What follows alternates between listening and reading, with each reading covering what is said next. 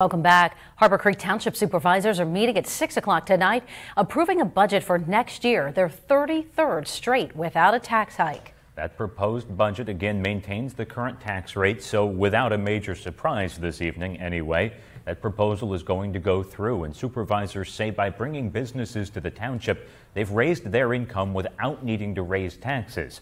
They say especially as people struggle with rampant inflation, fiscal responsibility is critical. It's been 33 years. I think really, a lot of planning goes into that. We've been lucky enough to grow. I think as time goes on to help with the tax burden. We don't have some of the burdens that cities do. So all those things are factors, but certainly our policies have hopefully been a good reason. Good Christmas present for a lot of adults in Harborcreek. 3 businesses are opening there soon, by the way, a Tractor Supply, a Dunkin', and a Starbucks. Work all underway on those, and that's how you help raise income.